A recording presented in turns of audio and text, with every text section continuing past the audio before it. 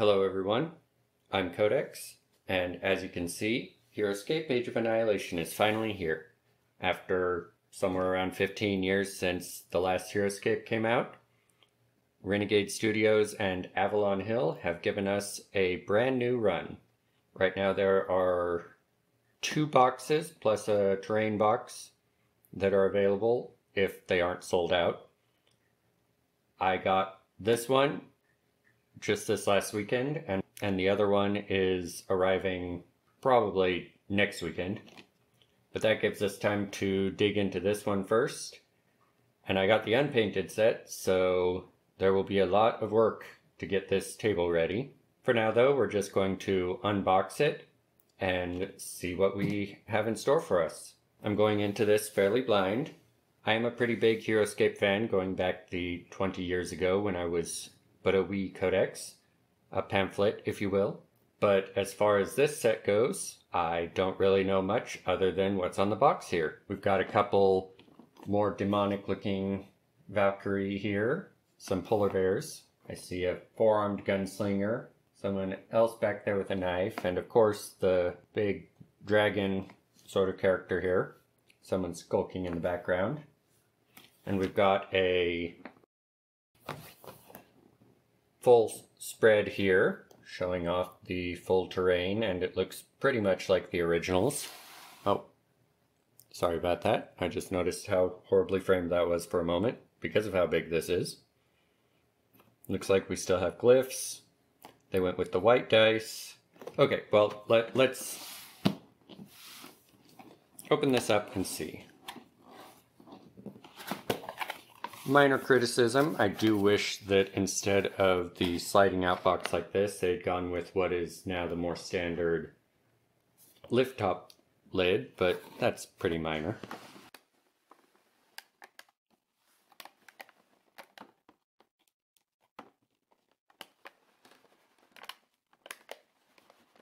And this is why.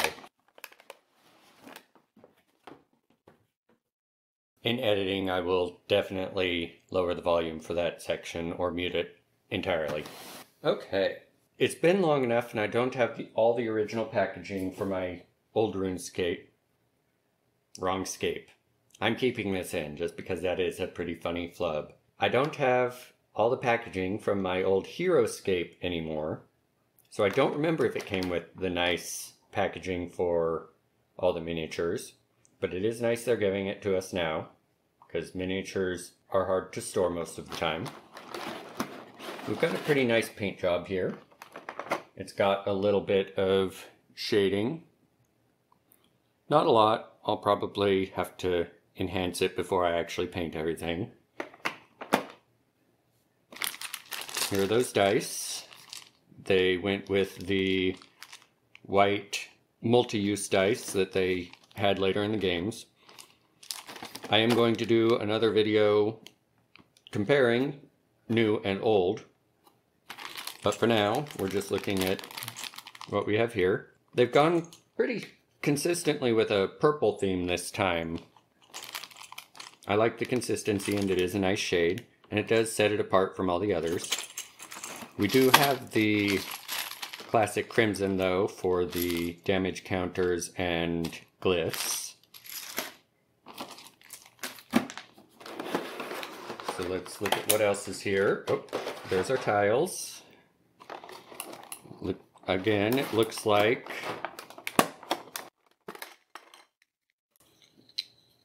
the tiles look and feel, they're a little looser in their connections here. That's both good and bad.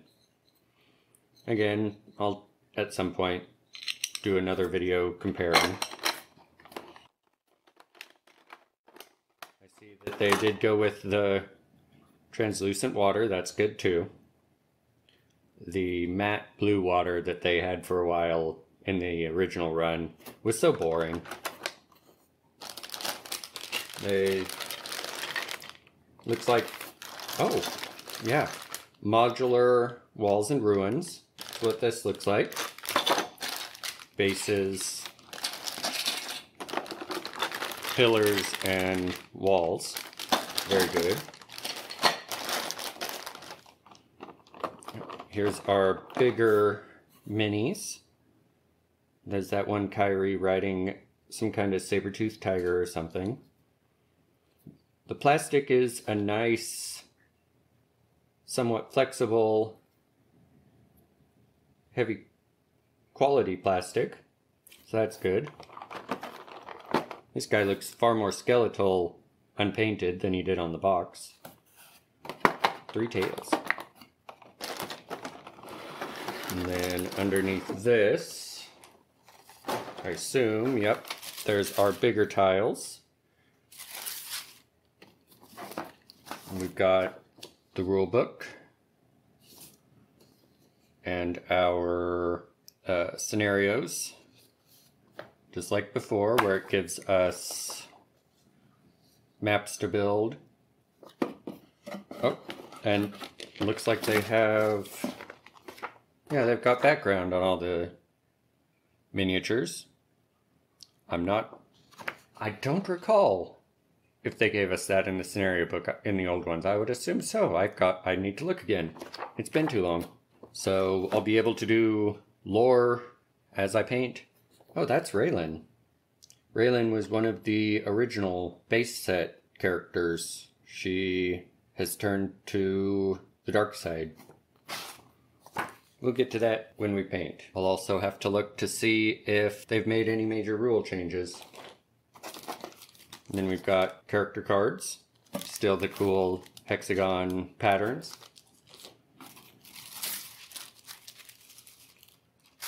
And yes, they went with the exact same... Another comparison thing. I'm noticing that does look kind of translucent. Maybe thinner plastic. I'll have to compare thickness when I...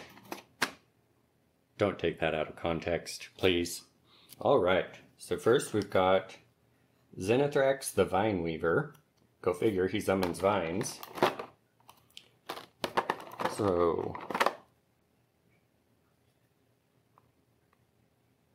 Oh, I assume the tail goes this way. One thing I am liking for sure is how colorful everything is. Look at those purple wings and yellow body. That is some nice contrast.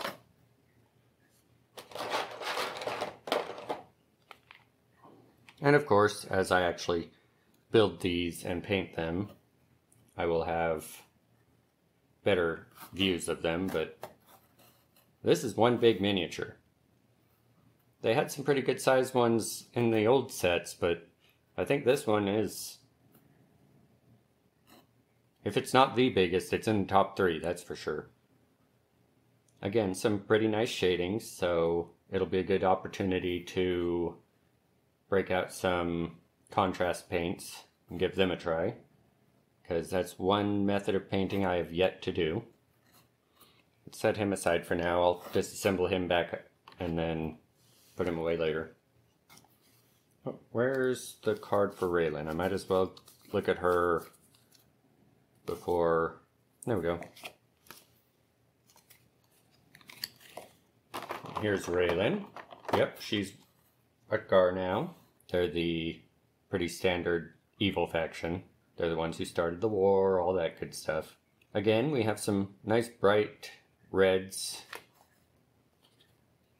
And they went with actual art instead of, in the originals, they a lot of times used pictures of the miniatures. The art definitely gives good guide for the painting.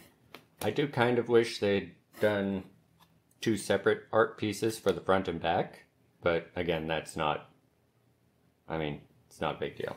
That's just my preference that it would have been cool, but I don't blame them in the slightest.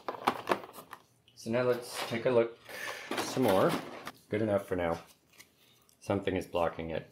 Oh yeah, and Zenithrax was Aquila.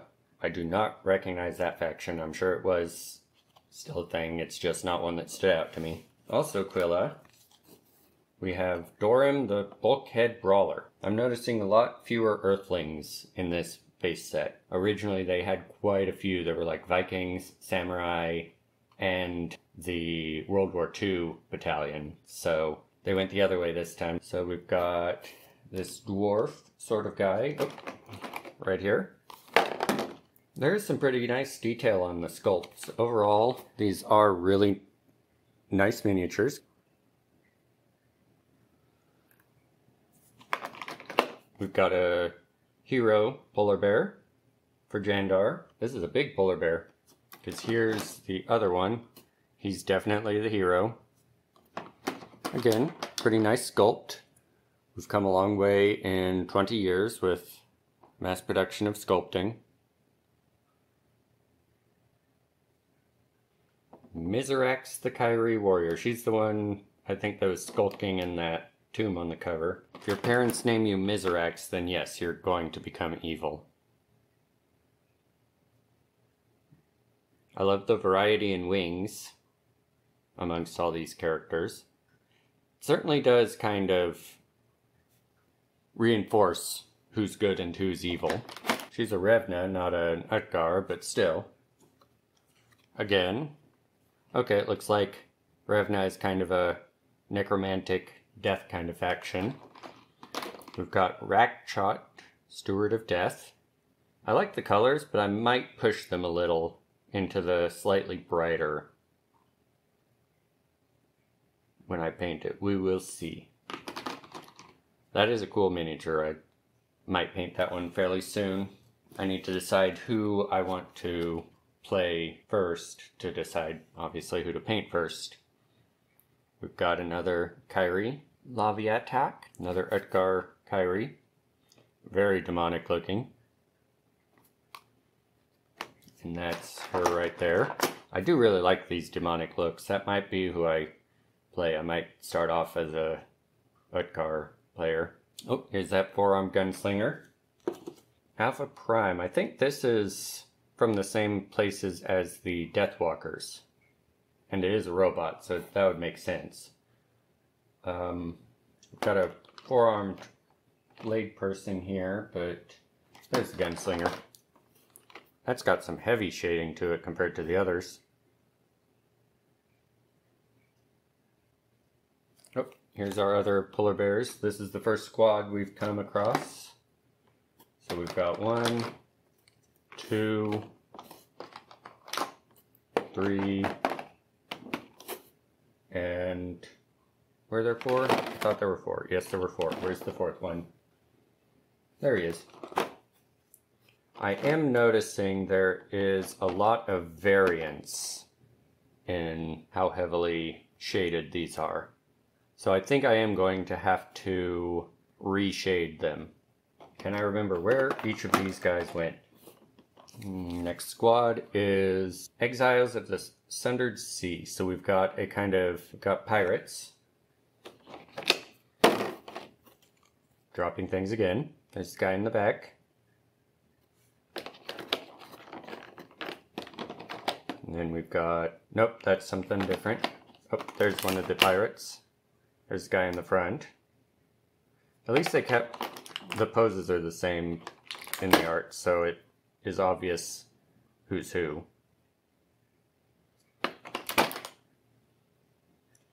And then the what looks like captain there.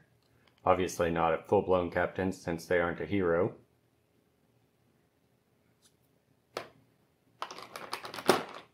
And the last squad, we've got the Knaves of the Silver Scimitar. Kind of gives me desert planet vibes. Oh, Captain's Way. So yes, it's definitely sand pirate sort of thing going on there. So there's them. And the four-armed in the back.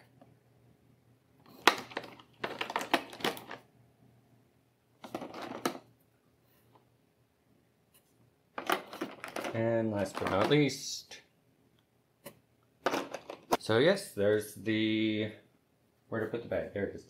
There's the first box set for Age of Annihilation. We've got everything looked at here, and I'm going to do a video comparing the old stuff and the new stuff. So if you want to see that comparison video, as well as the deluge of painting videos, be sure to subscribe and put a comment down below what you think I should paint up first and which characters I should play. And until then, have a good day.